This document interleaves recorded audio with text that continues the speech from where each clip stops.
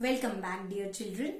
This is Manali Ailani from LHS Qualier, back with your geography class from the topic resources.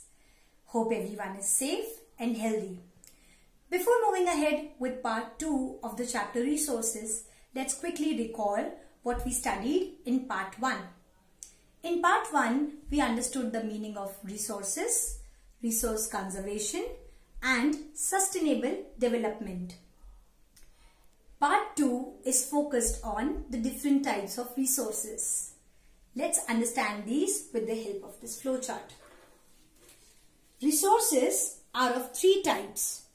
Natural resources, the resources that are drawn from nature and used in their original form without any modification or change, are called natural resources. Number 2, human-made resources, the resources which are either created by humans or modified from their original form according to human needs, are called human-made resources. Number 3 is human resources. We, the humans, are the biggest resource of all. It is human beings who can turn anything into a useful resource using their knowledge, skill, and technology. Natural resources can be further classified on 4 different bases. Let's discuss these. First, on the basis of level of development and use, natural resources are actual and potential resources. Actual resources are those which are being used in present and whose quantity is known. For example, petroleum in West Asia. Potential resources are those which might not be a resource in present but can become a resource in future. For example, uranium in Ladakh is potentially a resource. Number 2, on the basis of their origin, resources are biotic and abiotic. Biotic resources are living resources like plants and animals. Abiotic resources are non-living resources like land, water, air. On the basis of stock, resources are renewable and non-renewable.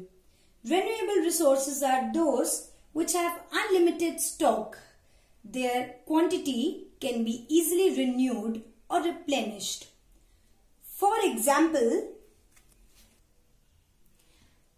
wind energy and solar energy.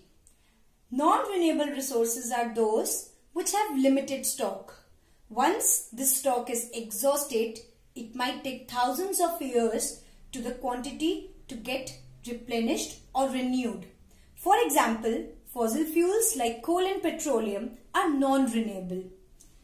On the basis of distribution, resources are ubiquitous and localized. The resources which are found everywhere are ubiquitous resources, like the air we breathe is ubiquitous. Localized resources are those which are not found everywhere but only in some particular regions, like minerals, coal, iron ore. These are some minerals which are not found everywhere but in particular localities. That is why they are localized. That's it from chapter 1. We will be uploading the notes of the chapter soon so that you can learn it as well. In the meantime, stay safe, stay healthy. Bye-bye.